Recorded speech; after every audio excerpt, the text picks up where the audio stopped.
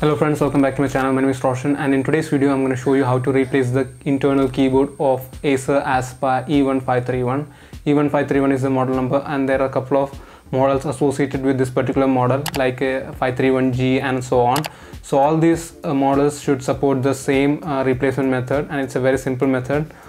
All you need for this is a flathead screwdriver. Actually it's not even a screwdriver, it is just a tester lying around. So it has a flat head and it's very narrow, as you can see. I hope it's in focus, I guess. So I guess you can see that. So it's that simple. So before moving on, I'd like to warn you, like to give you a warning.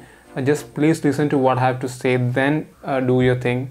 So not everyone has the financial capacity to replace a keyboard.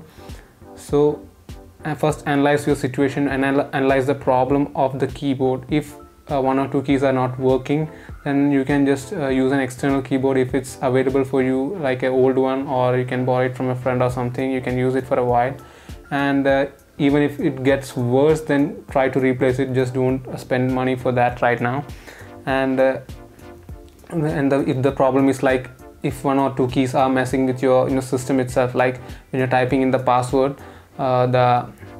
that particular key is just getting typed in the password section, or when you're browsing, that particular key is getting typed in and messing you with your search results. So that is one of the things which is more notorious while people face in an internal keyboard.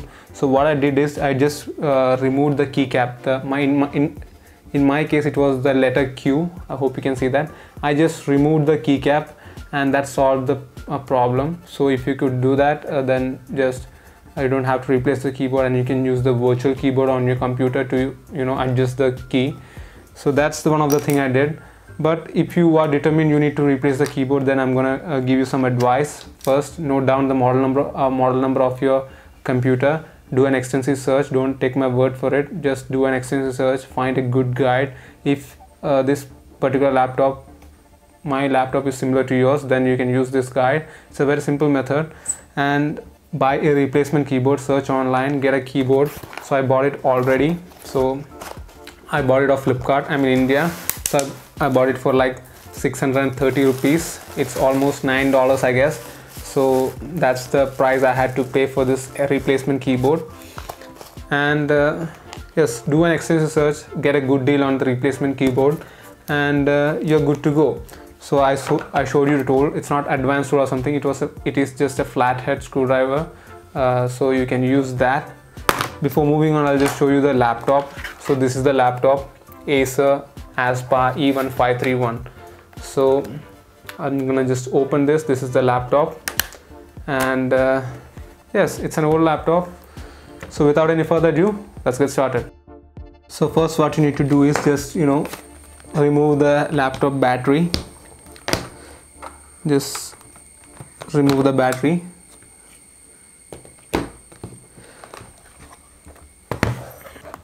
Open up the laptop, and to the right of the laptop, on the top right key, on the end key, you should see a notch popping out. Just press it inside.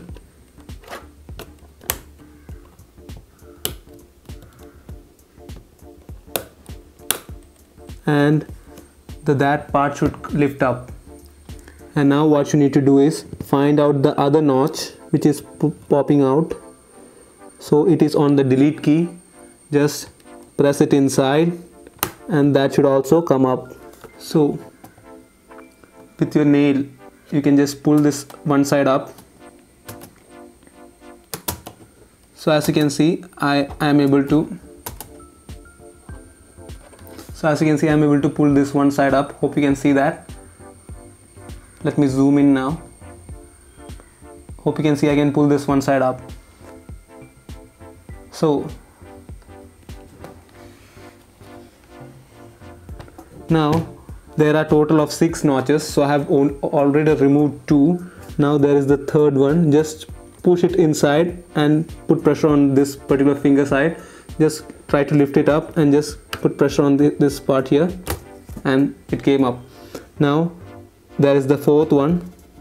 Same method. Just simply push it inside, and that's open. Now this fifth one, push it, and the last one, push it, and the keyboard is up. Now slowly place it in the front. You should see the ribbon that is connecting this keyboard to the laptop. Just pull it backwards, pull it back, and it is removed. Okay, so now let me bring the replacement keyboard.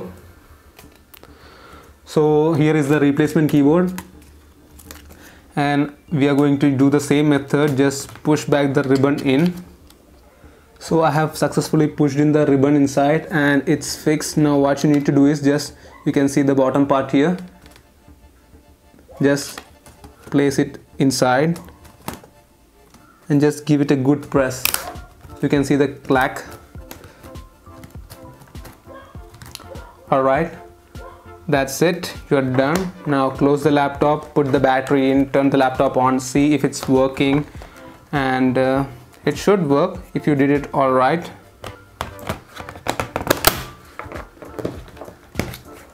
So that's it. So guys, I hope this video helped you, and if it did, please do let me know in the comment section, and also subscribe, like, and yeah, share this with your friends. And if this saved you a lot of money, then just donate some part to me so that I can survive, you know, drink some coffee. Actually my laptop needs a replacement, so you guys should help me out. So there's a PayPal link down in the description, and also for Indian users there's a UPI link, UPI ID. You can donate me as much as you want, and keep watching my videos. Thank you for watching this video. I'll see you guys next video. Bye bye.